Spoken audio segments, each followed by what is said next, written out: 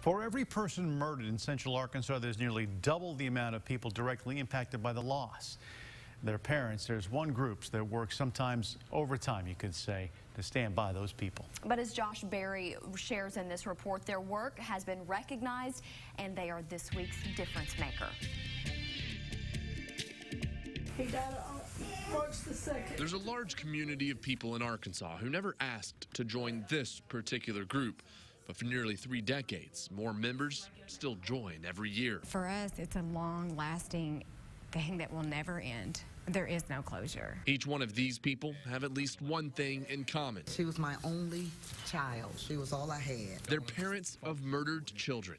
And this is just a handful of the group in Arkansas, which supports people who find themselves in the same situation.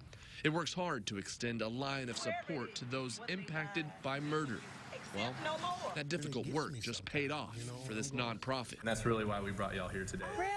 We were able to surprise parents of murdered children as the latest organization selected by the community to receive the Difference Maker Award. We know this is not a position you've chosen, but it's chosen you, and so we thank you for what you're doing for the folks in this community. So this $1,000 for Rainwater, Holt, and Sexton for the Difference Maker Award.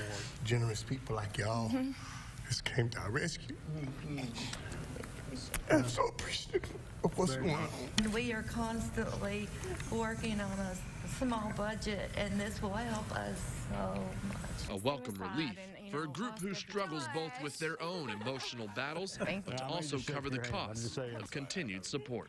In Little Rock, I'm Josh Berry. So deserving. Yeah, absolutely, without a doubt. For more on parents of murdered children, go to our website, arkansasmatters.com, if you'd like to help out. Yeah, well, coming up in sports, we've got